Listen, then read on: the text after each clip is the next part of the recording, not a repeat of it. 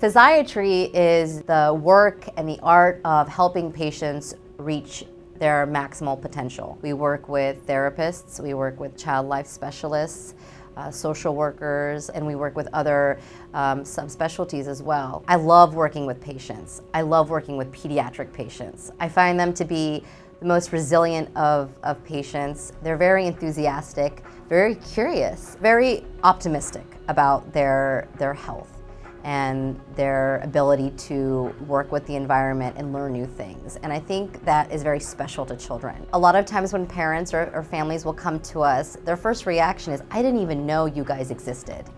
And I wish I could put it on a billboard in New York City and say, hey, we're here, and we love children and we love helping them gain the skills that they need to reach their full potential. To be able to be one of the team members that helps them reach that goal is extremely rewarding and brings me back to work every day.